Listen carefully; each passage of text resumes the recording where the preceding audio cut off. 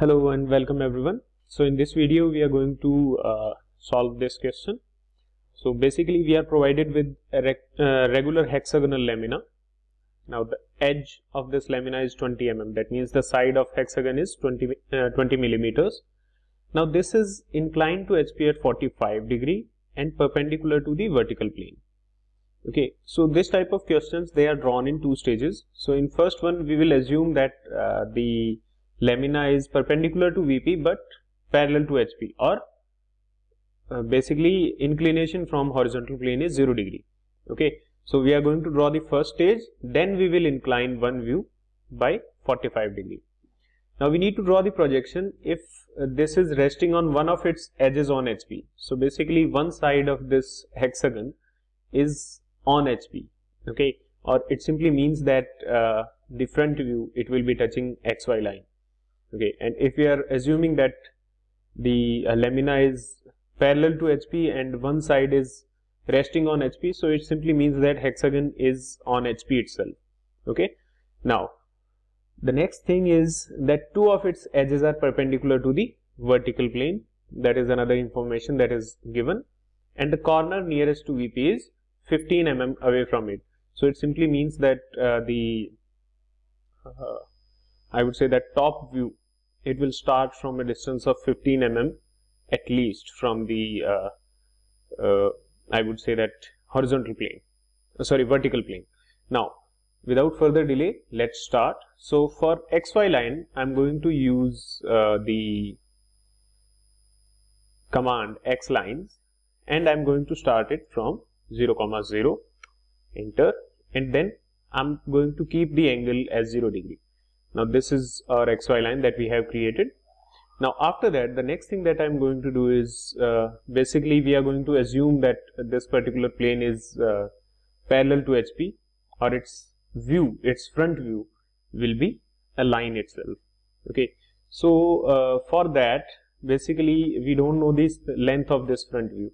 So what I'm going to do is I'm going to draw a line simply for a reference like this, press enter. Now we don't know the length of the front view, so what we are going to do is we are going to create the top view first. So what will be the top view? Top view will be a hexagon, regular hexagon, and its corner will be 15 mm away from it. Now for that I'm going to use the command, polygon command, and then we are going to start with the drawing. Now let's select polygon from here, click on polygon, start it. Now what are the number of sides? So number of sides are 6, press enter. Now after that, the next thing that we are going to need is we need to specify either center or edge. So we don't have the information about center, so we are going to select edge.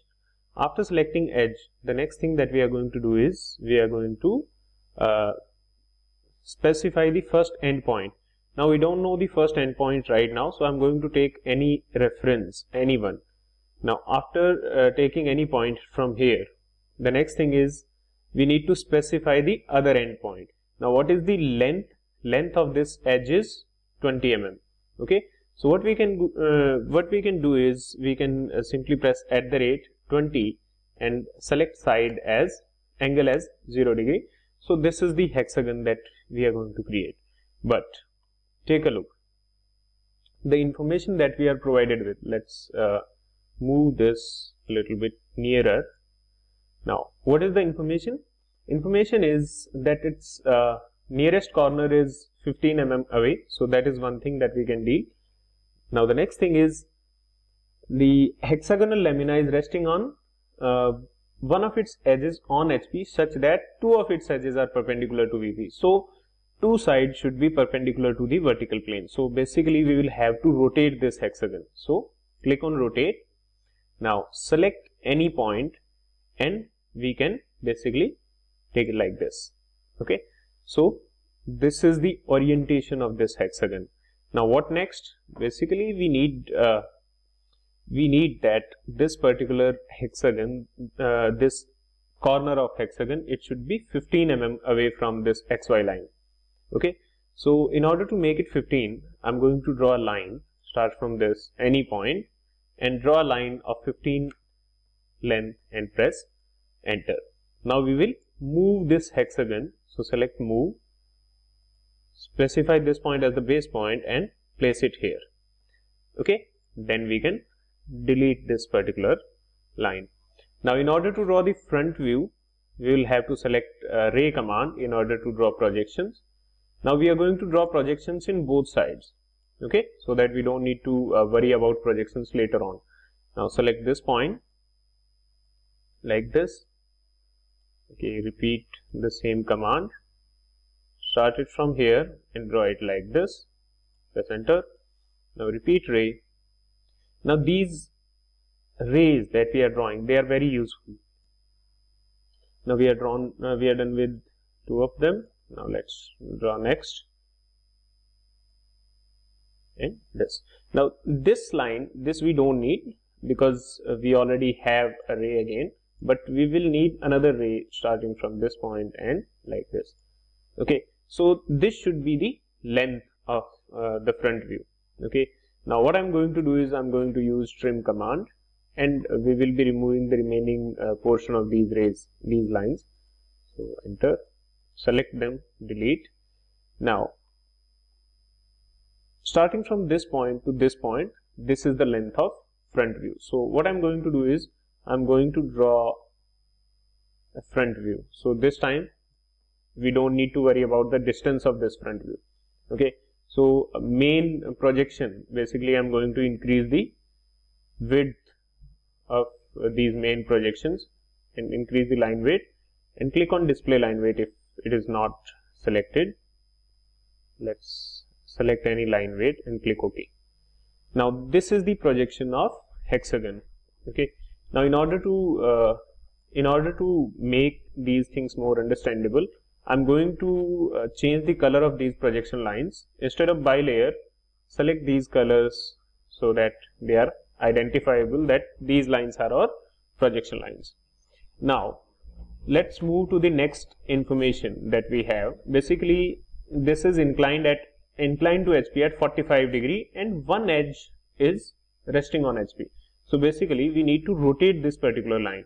Okay, so what I'm going to do is I'm going to copy this particular projection, this one, press enter, specify a base point.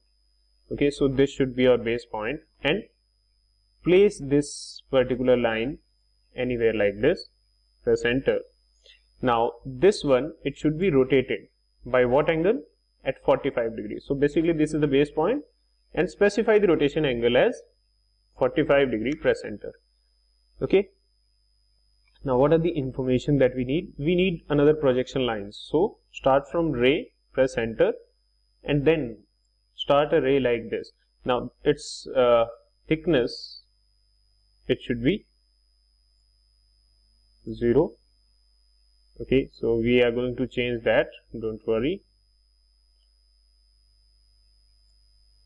Ray selected.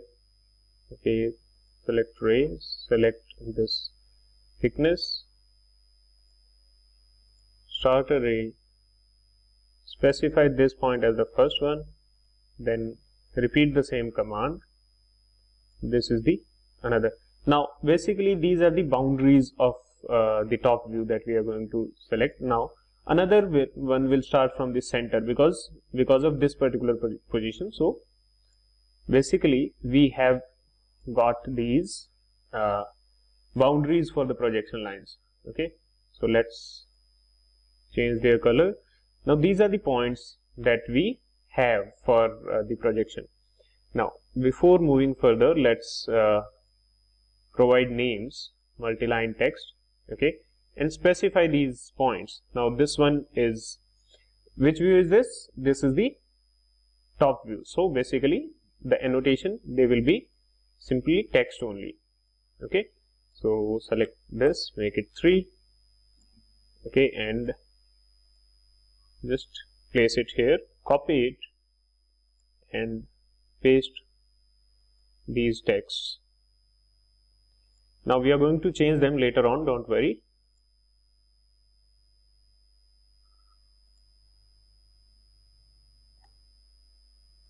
Now, so select this point as A take this one and write it as B, this one as C, this one as D, this should be E, and this point it should be F. Now these are the nomenclature for top view. Now for front view, what we are going to do, basically in front view we should have a dash, and this particular point, it represents two different points.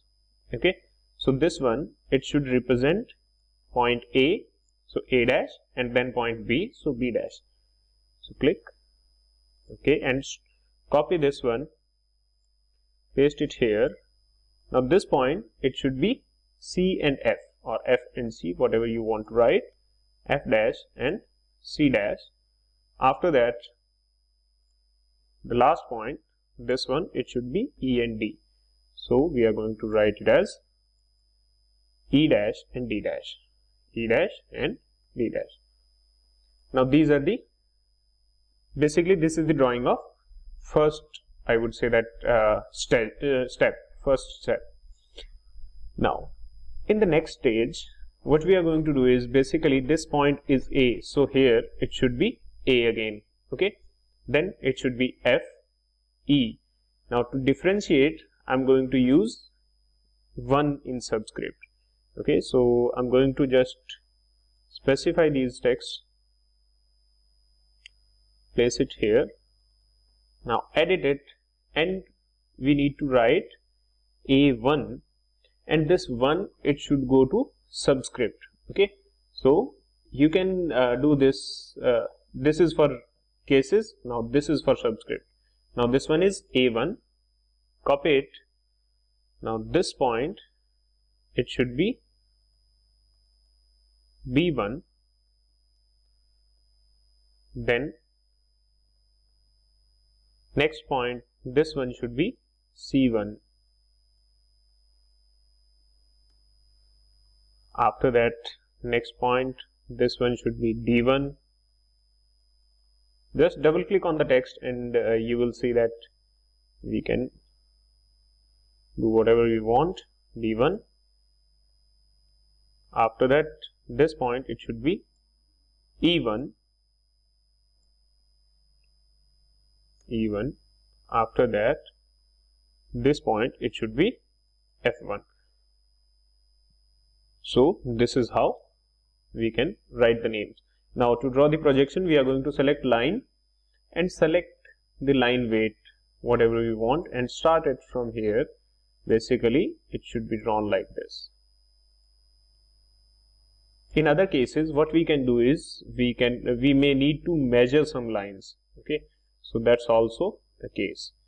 Now this is how these projections will be. So basically, we will have to copy these points as well, place them, and what we are going to do is, we are going to change their name. Now A1 dash, so make it, write it in subscript, then B1 dash, after that F1 dash, then C1 dash, then the next thing is our point E1 dash,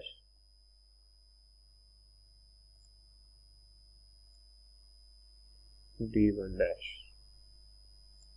Okay, so this is how we can edit these things. After that, we can rotate it. Now specify a base point and specify the rotation angle as 45 degree and press enter. Now take a look, these points, they are rotated. Now we can move them and specify a base point of movement as this one and place them here. So this is the solution of our question. Now we are going to trim the non-required portion. So you can trim these lines, you can trim these lines as well, and this one as well. So this is the solution to this question. So that's all for this. Thank you very much and have a nice day. I hope you guys have learned something new.